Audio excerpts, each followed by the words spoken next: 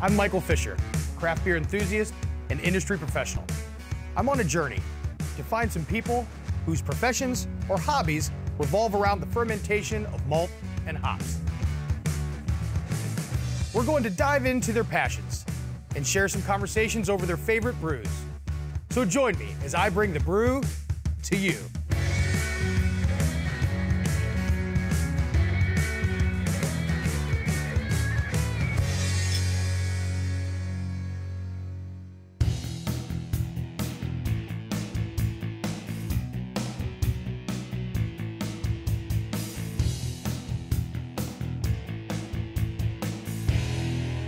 Welcome back to the next round of Brew To You. I'm here today at Wolf's Ridge Brewing in Columbus, Ohio, and our guest today is Cam, craft beer enthusiast, otherwise known as the lady behind Brunettes and Brews on Instagram. Welcome aboard, Cam. Thank you, Mike. Thank you for having me. It's my pleasure. So let's start at the beginning. What got you into craft beer? I used to be a wine drinker and then a vodka tonic drinker, and then I started trying this craft beer and seeing what this was all about. And I was like, you know, this tastes really good. There's got to be more to the process of making craft beer than just the average beer.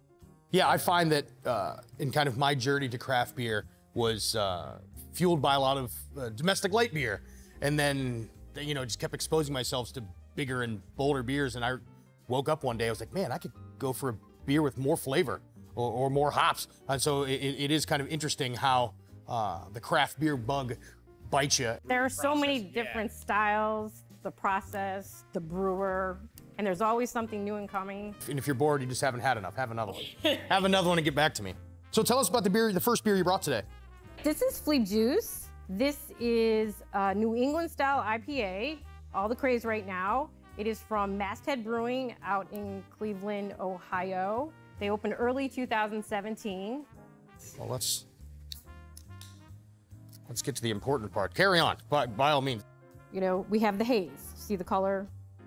Yeah, the haze is an interesting thing. And I think it is a topic of great debate from the newer, tuned in, I don't want to say hipster, but hipster craft crowd versus the old school, been in it forever craft crowd. Traditionally, a beer that is finished or done properly is nice and clear. That's not what we want here. Right, absolutely.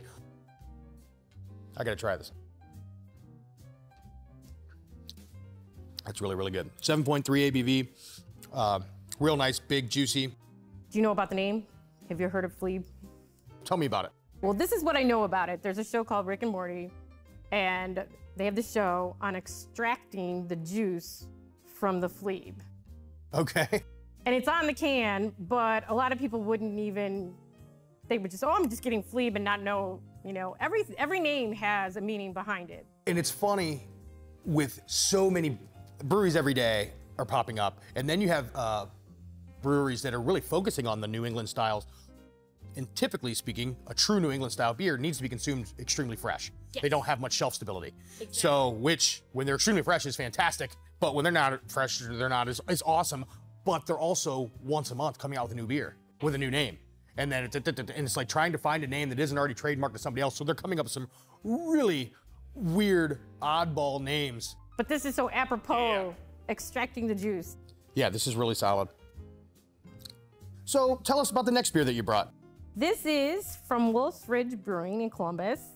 It's Terra du Sauvage, part of a 4-color series that Chris Davidson has put out. And I believe that the translation of Terre du Sauvage is Wild Earth. From what I've read about the beers, it's kind of an homage to farmhouse ales. It recently won at FOB in Chicago.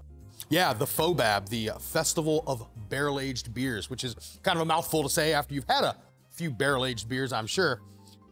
So this is a Saison aged in oak barrels with some Brettanomyces and Lactobacillus. So this is, oh man. So I met Chris in Columbus at another brewery's party, and I asked him, hey, do you work at Wolf's Ridge? He goes, yeah, I'm the head brewer there. I'm like, will you take me to your brewery? Everyone's usually proud of what they do and can't wait to show you bring you in and share it with you, which is I think one of the best parts about being in the business. When you get that one-on-one experience with the brewer and you're able to talk to them alone and share their beer with them, it's one of the most intimate experiences you can have in your life if you're a craft beer enthusiast. That's really good. So kind of the opposite of our last beer. This one is just crystal clear. I mean, by design. It's a very sexy beer. We clearly weren't just doing them a favor by plugging one of their beers. This actually is a really, really solid beer. So obviously no trip to Columbus is complete without visiting the Columbus Brewing Company's beers. And so tell me about the one that you brought. Okay, we have a DIPA here. This is Columbus Brewing's Bodie. When I first moved to Ohio and obviously got into craft beer, everyone's like, have you had Bodie yet? Have you had Bodie yet? And I'm like, what is this Bodie? And that was one of the whales of its day for sure. Obviously still an outstanding beer and finally packaged. My Instagram took off after I posted in a bikini that matched this bottle. So it became coined the Bodie Bikini. I've coined myself the Bodie Girl. As far as this beer is trading, I do give this out to different states.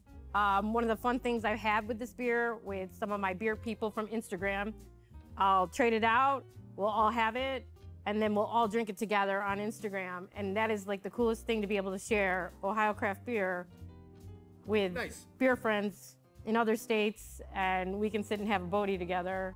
Do you do like a Bodie Bikini anniversary? You should do an anniversary post every year. Every year. So moving on our journey from Columbus to Akron, Ohio. We have a stout from Arche. We have his Palomar. It's his caramel espresso stout. He's a lover of caramel macchiatos, and this is his beer version. Nice, 7%. So lactose, so kind of a milk stout. It's definitely a good coffee beer. Yeah, we could drink that one for breakfast for sure. Yes, we could. And it's 7%, no better way to start your day. So on every round of Brew To You, we kind of try to come up with a unique beer question. And so for you, I asked you, what's your pool beer? What's the beer you like to enjoy while you're lounging around by a pool? We had to go right back to where I live in Worcester, Ohio, and get some JAFB. I have actually been to and am familiar with this particular beer. This is Rain Delay, correct? This is Rain Delay. It's one of my favorite IPAs from that brewery. So go ahead and tell us, what's JAFB mean?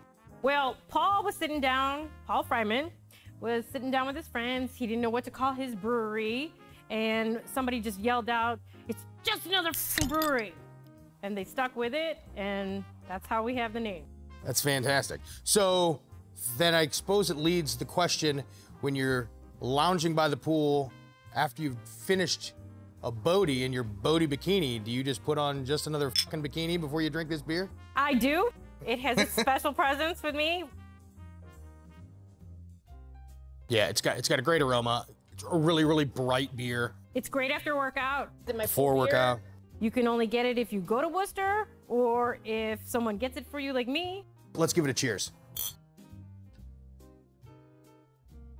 It's darn drinkable. You're not chewing on a hop cone 10 minutes after you're done with it, but you're getting tons of hop flavor, enough malt balance. I really like what those guys are doing out there. I wish it was a bit more available. Well, you'll just have to come see me, won't you? Yeah, you have to come out. Well, hey, this has been another great round of bringing the brew to you. I want to give a special thanks to Cam.